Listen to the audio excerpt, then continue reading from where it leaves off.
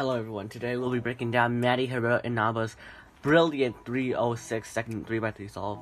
So, he did a white X cross here, making use of this solved edge and this corner. He's going to solve this edge, which will misplace this edge, but solving these two will put the edge back here, put the corner to here. So now he has to solve the corner in this spot, like this. Now he plants the second pair, which is going to be this one. Now, as you can see, this pair will be paired up after we insert this pair, and we have this pair right here. So after we insert this pair, with F moves, this will be a free pair. Very lucky. And now, as you can see, these three blocks, we will have a soon and a PLF skip. So that was the whole solution. That was an insanely efficient solve.